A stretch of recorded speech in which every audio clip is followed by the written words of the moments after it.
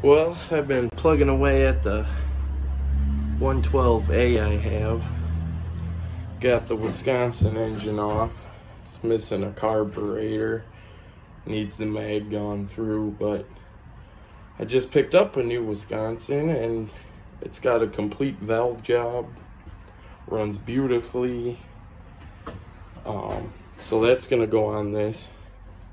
Just got some tires put on it. The ones that were on here were pretty well dry rotted and cracked out. So I'm gonna run these, see how that goes, and got my speed changer freed up. She's a little stiff still, but she'll slide. Oh, my throttle cable was there. So that's free. Got my reverse mechanisms and all that's free down here. That moves forward and back.